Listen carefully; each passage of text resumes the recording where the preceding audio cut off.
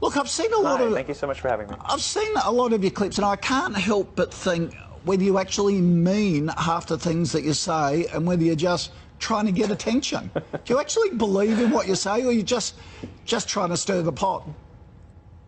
Well, a lot of people have that reaction. A lot of people have that question. I don't know why it should be weird that I don't know why it should be weird that a gay guy would be skeptical or fearful of Islam. I don't see anything strange about a gay person liking the Bible and liking the First Amendment and liking low taxes. I don't find anything odd about me, really. In order to find me peculiar or strange, or in order to think that perhaps I'm putting it on, you have to sign up to this idea of identity politics, which suggests that just because somebody is black or gay or a woman, they have to have particular political or ideological positions. I reject that idea. Well, I don't care whether you're gay or whatever. I'm just saying, you know, some of the things are just so outrageous, and the way you put them, I think, is he like a real-life Borat that's just out there to make fun of everyone and what do you think is outrageous?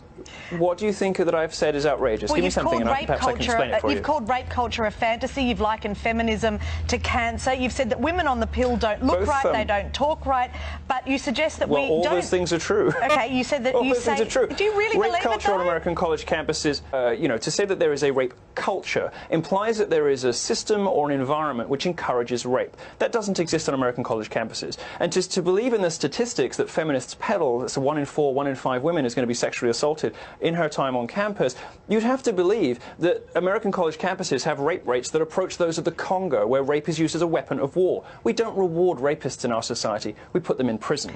On the feminism question, women agree with me. 4/5 of American women do not describe themselves as feminists, and just 7% of British women describe themselves as feminists. I would imagine that Australia, being a very sensible country, would share those views too. It's only journalists who insist on political positions and insist on feminism in public. Actual people at home agree with me. I've heard you say that with almost every interview that I saw you do. But on your statement... Then you should ask different questions, darling.